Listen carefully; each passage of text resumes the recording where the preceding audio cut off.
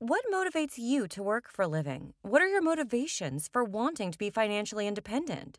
Would you like to have $1 million or would you rather like to spend $1 million? Come to think of it, there is a huge gap between these two options.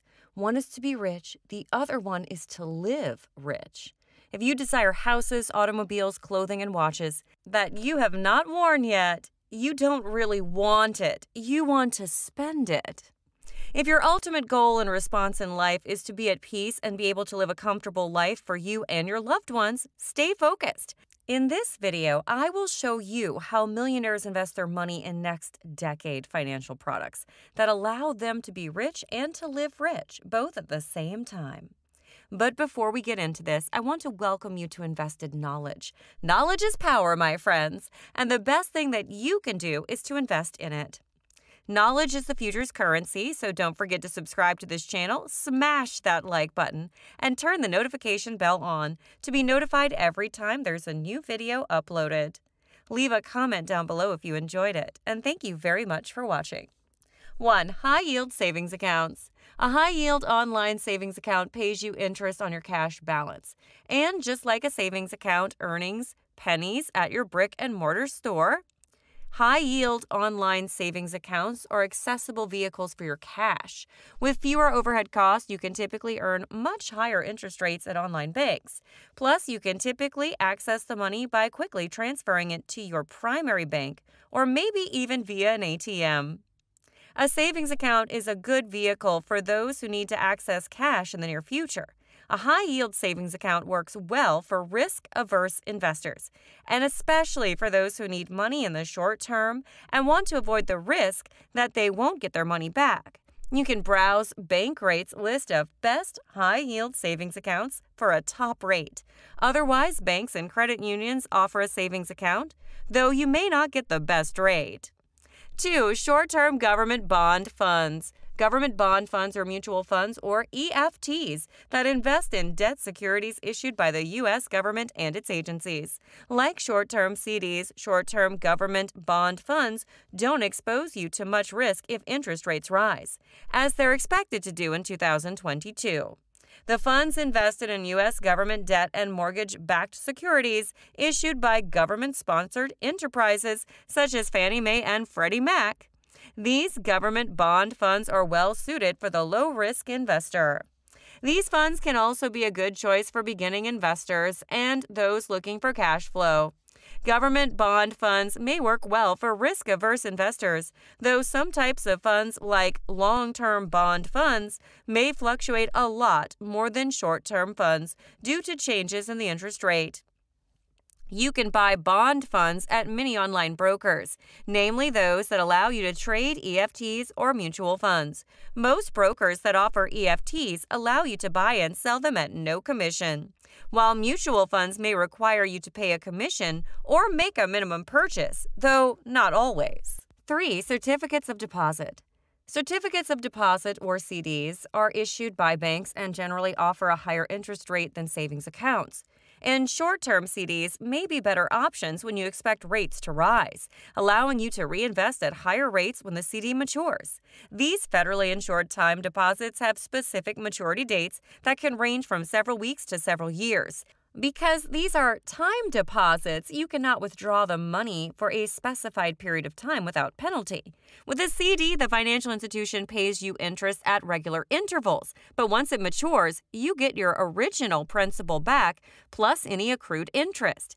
It pays to shop around online for the best rates. Because of their safety and higher payouts, CDs can be a good choice for retirees who don't need immediate income and are able to lock up their money for a little bit. A CD works well for risk-averse investors, especially those who need money at a specific time and can tie up their cash in exchange for a bit more yield than they'd find on a savings account. 4. Short-term corporate bond funds. Corporations sometimes raise money by issuing bonds to investors, and these can be packaged into bond funds that own bonds issued by potentially hundreds of corporations. Short-term bonds have an average maturity of 1 to 5 years, which makes them less susceptible to interest rate fluctuations than intermediate or long-term bonds. Corporate bond funds can be an excellent choice for investors looking for cash flow, such as retirees or those who want to reduce their overall portfolio risk but still earn a return. Short-term corporate bond funds can be good for risk-averse investors who want a bit more yield than government bond funds. 5. S&P 500 Index Funds. If you want to achieve higher returns than more traditional banking products or bonds, a good alternative is an S&P 500 index fund. Though it does come with more volatility, the fund is based on about 500 of the largest American companies, meaning it comprises many of the most successful companies in the world. For example, Amazon and Berkshire Hathaway are two of the most prominent member companies in the index. Like nearly any fund, an S&P 500 index fund offers immediate diversification, allowing you to own a piece of all those companies. The fund includes companies from every industry, making it more resilient than many investments. Over time, the index has returned about 10% annually. These funds can be purchased with very low expense ratios, how much the management company charges to run the fund. And they're some of the best index funds. An S&P 500 index fund is an excellent choice for beginning investors because it provides broad, diversified exposure to the stock market. An S&P 500 index fund is a good choice for any stock investor looking for a diversified investment and who can stay invested for at least 3 to 5 years. 6. Value stock funds. With the run-up in many stocks in the last couple of years potentially leading to significant overvaluation, many investors are wondering where they can put their investment dollars.